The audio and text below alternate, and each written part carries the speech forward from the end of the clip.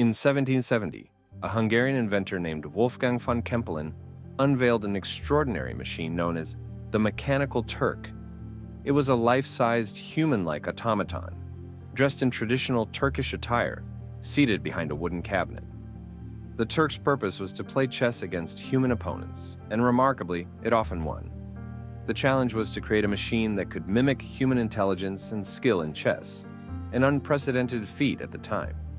Kempelen's invention sparked curiosity and skepticism alike, as people marveled at its seemingly autonomous capabilities.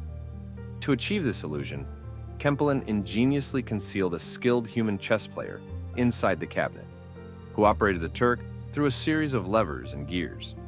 This deception was meticulously crafted with sliding panels and hidden compartments to maintain the ruse. The Mechanical Turk toured Europe, astounding audiences and even defeating notable figures like Napoleon Bonaparte. It wasn't until decades later that the secret was revealed, yet its legacy endures, inspiring future generations in the realms of artificial intelligence and robotics.